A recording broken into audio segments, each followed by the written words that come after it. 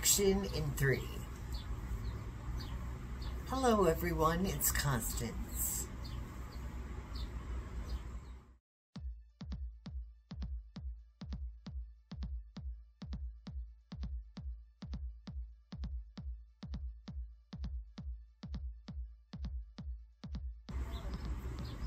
So I apologize for the sound quality of this video. I'm trying to talk over the noisy, dirty fan that's in the window there. And my husband, who is doing work meetings at the same time. I could have done this video a little bit later in the day after he was done with work, but I have everything fresh in my mind today that I want to talk about my hormones. It's been a while since I've done a video about my hormone replacement journey, so I wanted to give an update. The fact is, there really hasn't been an update until my appointment today, and I feel like I have plateaued as far as the extent of where the hormones are taking me.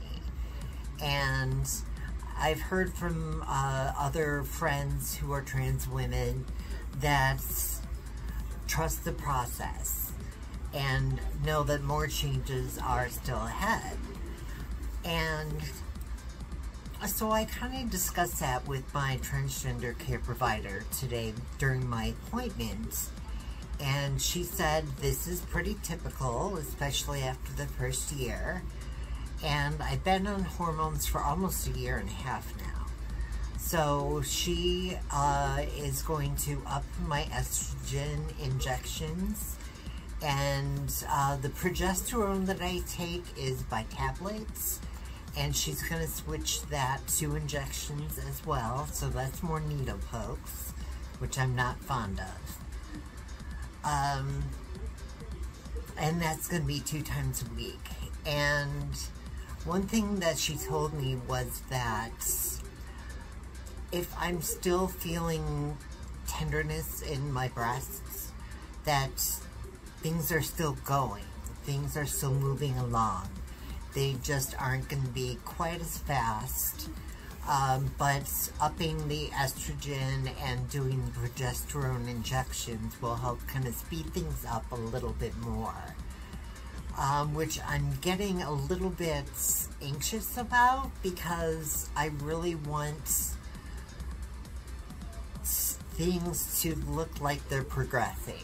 And it is little by little.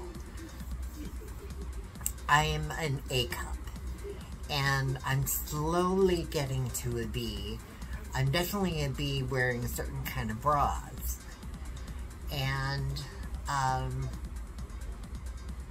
I would be happy, like, maintaining at a B level, maybe a low C, but, which is weird. I'd be happy with a low C. I was an honor student in high school, so yeah, A's yay, not as far as breast size, no.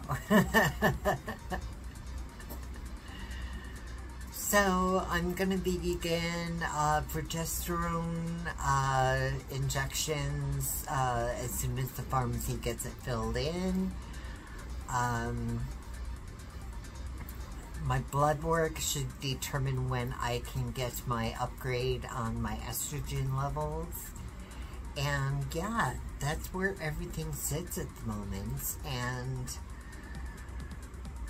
it's been a remarkable journey, and I've thought about it so much recently about how comfortable I am, how proud I am of my body, and that is something that has eluded me my entire life.